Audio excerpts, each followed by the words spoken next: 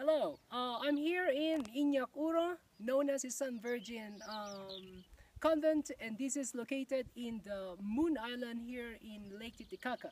Behind me, you will see the main archaeological site here in the Moon Island. And to tell you a little bit about this, this was built during the Inca time way back in 1480 after Christ. That was a time when the Inca from Cusco in Peru went to this moon island, okay, that was inhabited by the Aymara people. So what happened is that the Incas from Cusco conquered this island, and they conquered the Aymara people, which are the indigenous people. So before that happened, there were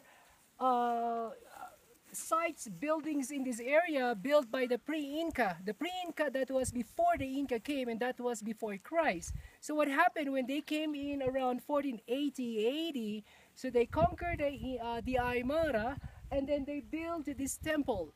And they used this to worship the moon, and also Incas from Cusco, the ladies, the beautiful ladies, came here to study. It is considered as a nunnery.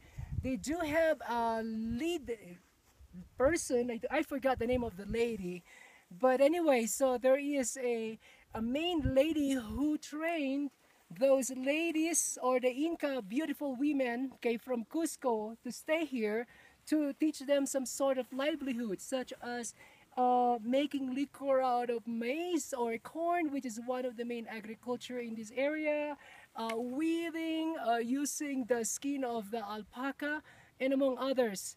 Here you can see some of them are recreation, but this is this part as I'm pointing, and my tour guide Mario, and I really appreciate he teaching me all these things, told me that this is the original archaeological site. So right now I am here in the Moon Island. Okay, eventually we are going to cross this island. We're going to visit the village, and then after that we are going to the other island called the Island of the Moon. So I am here in Bolivia, and I arrived last night, and I have been having a great time, and I've been enjoying my stay here. So this is Ernell signing off.